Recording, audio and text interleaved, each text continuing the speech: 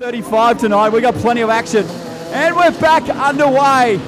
Peter White, a good start. Lee Volk on the outside. We're 3 and 4 wide through turn 1, no problems. Not a Kingaroy, and the little Cortina will try 3 wide into turn 3 for the first time. Shannon, Blackburn, Peter Gray, Clint Noakes.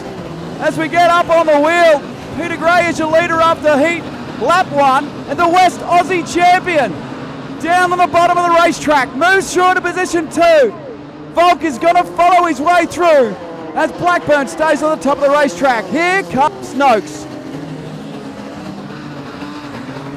Wow, Noakes is on. He's got his eyes on and chasing down Peter Gray. A little bit of purple, that's the flash of colour we like out there at the moment. The red battling out of the front. Peter Gray is fast and racy.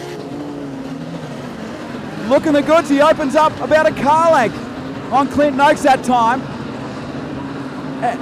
And he is flying as Lee Volk loses the position to Shannon Blackburn and Jason Beer now, who wants in on this. Peter Gray in the Toowoomba car wreckers, car 78. Oh, here comes Clint Noakes up on the inside now. What can he do there? Volk, oh, we got one over. That's Shannon Blackburn. Shannon Blackburn upside down, brand new motor vehicle this. He built this just for the King's Royal, believe it or not, a Cortina. Yeah, he's A-OK, which is good news. Crash crew is there. Quickly in attendance, we're over here. Can tell you Shannon's A-OK. That's how sticky the racetrack is.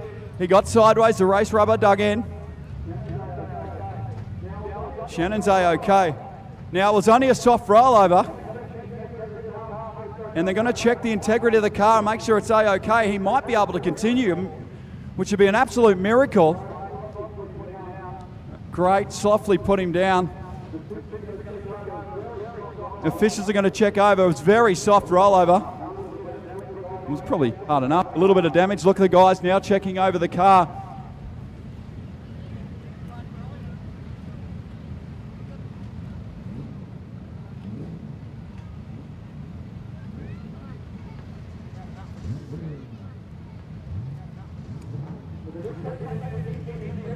So they're just taking it into the inspection area right now to check it over just a little bit more cautiously.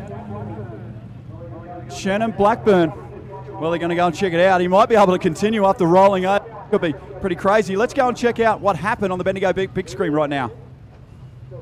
Here it is. So here's the action. Lee Volk and Jason Beer coming past the tower. Oh, there was a little bit of a help, and then got the wrong way and plop. Up and over and on his side, and let's go again. Slow it down. There's nowhere to hide here tonight with this, is there? And Shannon Black, brand new Cortina. And how about that? He's right to go, folks. Oh, put your hands together. The Cordy's back in the house.